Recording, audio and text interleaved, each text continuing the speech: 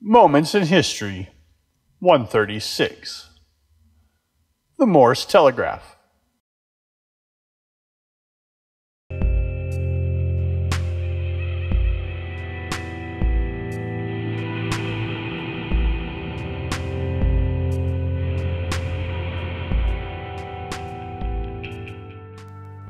Samuel F. B. Morse made the first telegraph instruments in 1836, but it was not until several years later that the doubting world gave him a chance to show what he had done. Meanwhile, he suffered poverty and rebuffs here and abroad.